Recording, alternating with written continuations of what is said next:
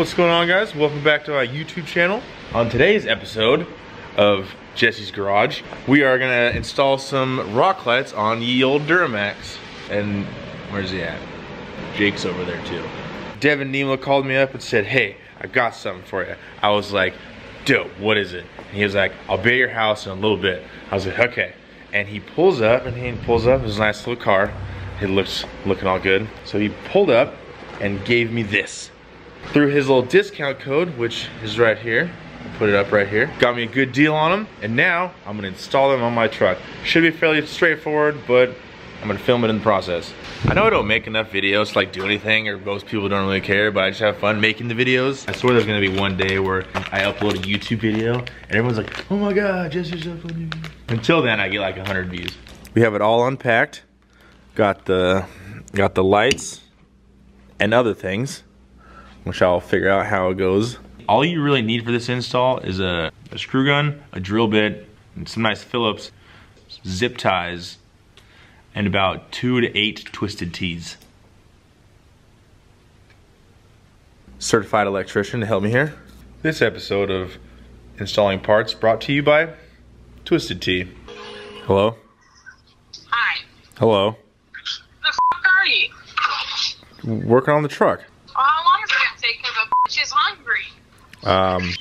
20 minutes? Alright, well, I'm gonna do the jalapeno poppers. Alright. What the f*** are you laughing at? You're on YouTube right now. Oh, hell. Alright, we'll see you soon. Alright, bye. Bye.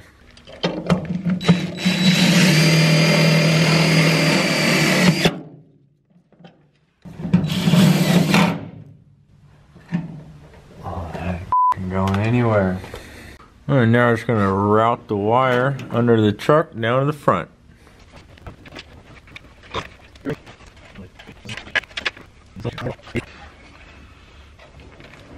From the back wheel well, we just ran it along the bottom of the body here, and then straight up into the engine bay. I'll go over to the battery, and then we go. Come across to the battery over here, and that's the far back passenger side, so that's the hardest one. And so once we run that one, then the front, and then the back, and then the front, pretty good here. What are you doing back here? Come here. Onto the front wheel well now. We're just gonna adhere it to the fender liner here, which because of it being a 2008, most of the bolts are already gone, so the fender liner comes down easy. So just adhere it to there and then run it up into the engine bay. So because I'm missing my rear fender liners, we had to self-tap the lights into the metal of the rear, but in the fronts they come with a couple fasteners. What do they call these things? They come with a couple nuts and bolts that you can secure them to the fender liner. Now we have the rear wired up to under the hood and the front wired up under the hood through the fender liner. Almost lost me Twisted Tea, boys.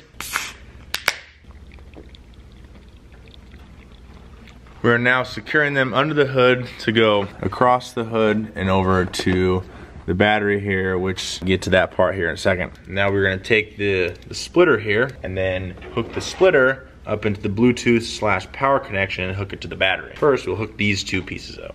Really not sure what comes first, chicken or the egg here, so I just hook it up, do the zip tying later. I just wanna kinda see if the lights work. I'm getting excited. So we have the passenger side installed, and I wanna see what they look like. I'm downloading the app right now. I wish a bitch would. So that's downloading. Like I said, whoa, what happened to my ball, man? My leg from my vlog camera came off. So like I said, we got it all wired up over here, down to here. All this wire will zip tie up, but it goes to the Bluetooth thing, hooks up to the power of the battery. Once I get the app downloaded, pause. Power on the light via switch. I don't see a switch. What? Oh, that is gas. Play some music. Ah, no way. Play music. Hello. Oh, no fucking way. Yo. Ha, that's fucking gas. This is fucking sick. What? Now let's finish the install. All right, so we have everything wired up from both rears, both fronts, under the truck, up under the hood. We have the Litlightz Bluetooth / power, which hooks up to the splitter, splits into 4 all 4 wheel wells. And now we just have this excess amount of cord that we're gonna zip tie up and tuck under the hood there. All the wires just there. This is floating until I get some double-sided sticky tape. It's all hooked up. Got both sides here. Now we're gonna pull it out of the garage and it's gonna look. Go ahead and start the old girl. I'll be back to work on you, I promise. Stay there. Dude, that's so sick. Bottom line, they look sick. Shout out to Devin Niemola and Litlightz for hooking it up. They work awesome, look great. I'm super excited to get some photos with them.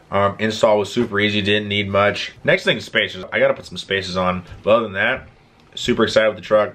The Lexus is on the back burner right now. And it's a rough 2020 for you, boy. A little broke right now, so, you know, trying to come up with some content. And I know some of you guys like watching what I do, so I'm gonna try to keep going. And thanks for watching. Like, subscribe. The party never ends.